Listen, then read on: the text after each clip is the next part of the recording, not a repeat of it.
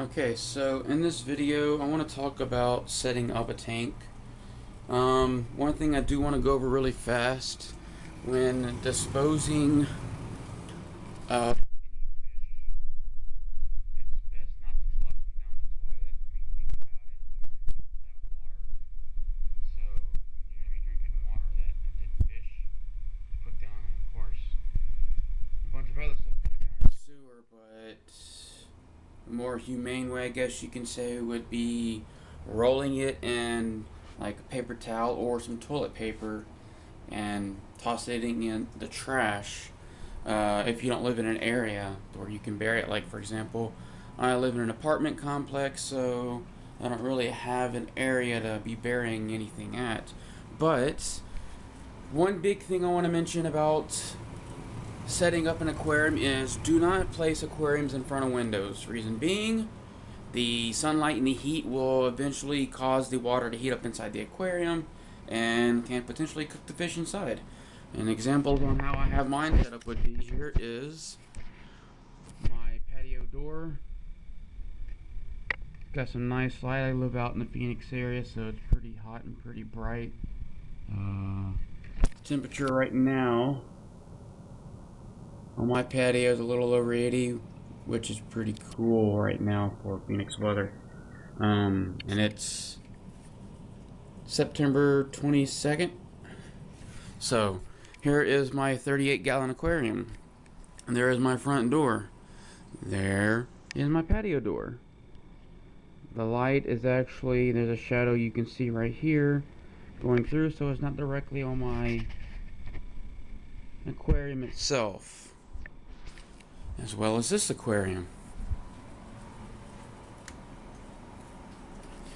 This one's definitely far away from the window, as you can see. All the way over there. I'd say it's about 15 or so feet away. Go to my bedroom. Sorry for the mess. We've been rearranging stuff. Window here. There is an aquarium there, but that's got my hamster inside asleep.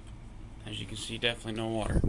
I've got my window covered up right now because it causes my room to get up to like 80 something degrees, even with the AC set to like 74.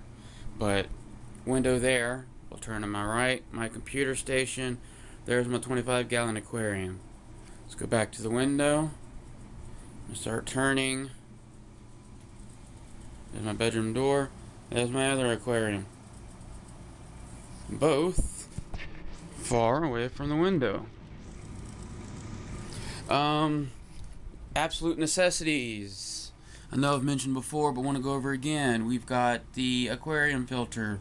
Your heater, especially with tropical fish. If it's not tropical fish, you do not need a heater for goldfish. But if you just so happen to be in an area where it gets below, let's say like 60 or so degrees inside your home, then yeah, you probably might need a heater for some goldfish.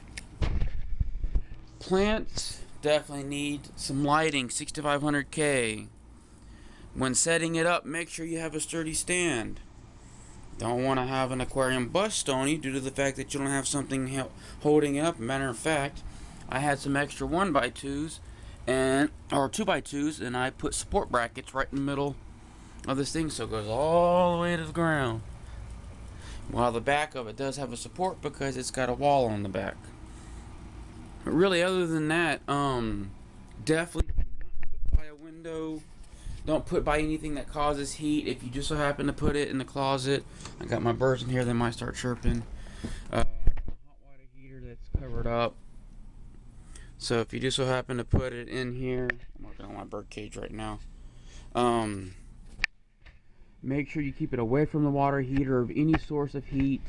Don't forget that the aquarium lighting itself is going to cause the aquarium to heat up. So, like with this one right now during the summertime, I've got, I don't know, it's going to be too bright, one T5 bulb on and the other's turned off.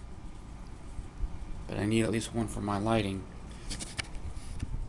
That pretty much covers up setting up the tank. Definitely do the cycling process. Don't immediately start throwing fish in there like a lot of pet stores would tell you. order water clarifier or water maintainer, and especially like stress coat to help maintain the water and get rid of any chlorine and such inside the water.